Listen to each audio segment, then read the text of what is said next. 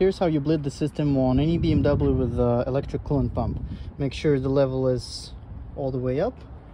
Then we go inside. This is E90 328i 2008. Put the key in, push the button, then we go right here, all the way heater to the max. The fan can stay at the minimum, AC off. Step on the gas for 10 seconds. We do not start the car. This is where we stepping on the gas. Now the pump has started. There you go, you can see the stream. Keep this for 12 minutes, but what I usually do is keep it for 6 minutes running like that, then start the car, keep the cap off, and you're good to go. Thanks for watching.